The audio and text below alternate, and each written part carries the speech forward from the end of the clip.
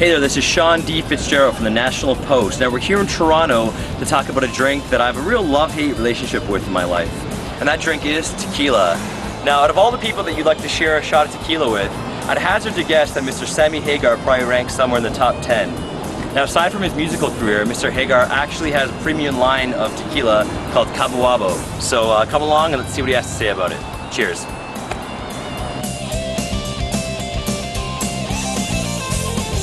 Now, how did you first get into the tequila biz? Well, I loved tequila to start with, even, you know, like college days, and my buddies would go out and drink, and we'd, you know, I wasn't a beer drinker because you just, you know, you have to pee all night, you know, and it just blows you up. And so when I discovered premium tequila, you know, pure 100% agave tequilas, and I didn't discover them in America, I discovered them in Mexico.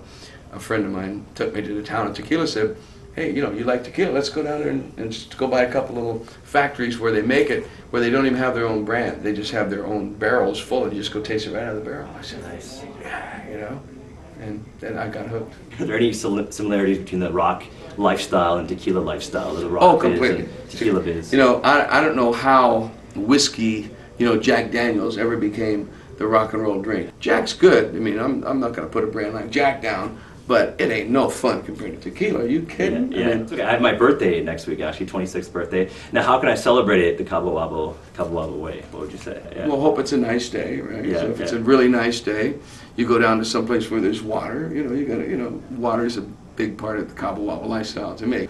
And about 5 o'clock, man, you just do a shot. Maybe do 2 shots, and then get a margarita, sip it, crank up some good rock and roll music or mariachi music if you really want to go crazy.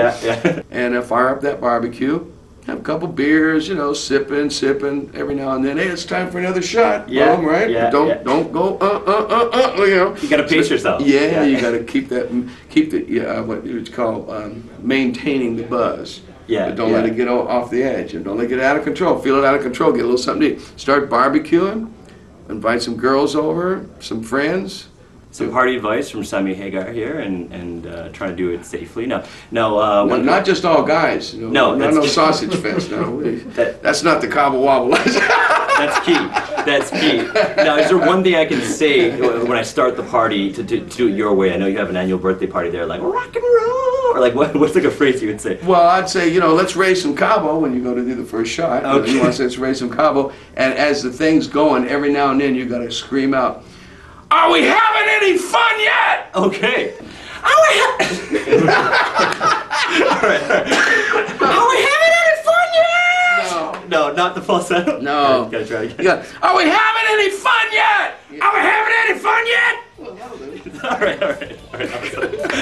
we're good, man. All right, thanks a lot, Sammy. I like it, man. You got a good attitude. Okay, so we've learned a bit about Cabo Wabo tequila, but at the same time, we've also learned how to party the Sammy Hagar way.